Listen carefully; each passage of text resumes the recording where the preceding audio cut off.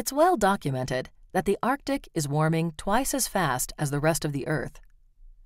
But clouds play an important role in the Arctic climate, primarily by helping to keep the region cool. Researchers at Pacific Northwest National Laboratory are experts in aerosols, or tiny particles in the atmosphere, that can affect the type and longevity of those clouds. Aerosol particles affect climate directly by scattering and absorbing sunlight. They can affect it indirectly by altering the clouds themselves. More than 80 researchers from the United States and Canada participated in the Indirect and Semi-Direct Aerosol Campaign, or ISDAC, in Alaska, to learn more about the aerosol effect on clouds. The field campaign was led by PNNL.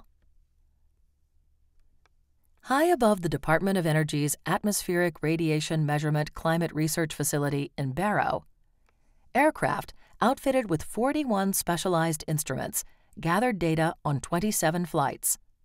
We just end up with the cloud droplets and ice crystals coming through at the back end, and then we could evaporate those and look at the particles that the cloud droplets and ice crystals formed on. And we had instruments that could actually tell us what those particles were made of and how big they were on a particle-by-particle basis. Thanks to ISDAC, soot particles are no longer treated as ice nuclei in our climate model. That change better reflects the cooling influence of longer-lived Arctic clouds. However, as scientists continue to refine the models, there are many additional factors to consider. For instance, soot particles do absorb sunlight, causing atmospheric warming, and greenhouse gases that also create warming are increasing. Our hypothesis is that human activities that produce aerosol particles in the atmosphere are making clouds brighter and cooling the planet, and that's hiding some of the warming due to increasing CO2. The field measurements collected in this campaign provide the most complete cloud and aerosol data set ever collected over the North Slope of Alaska. Because of ISDAC, we know that clouds have a huge impact on the energy balance of the Arctic.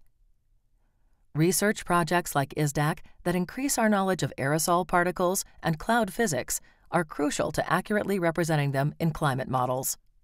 PNNL researchers are developing a more comprehensive understanding of climate change on many fronts.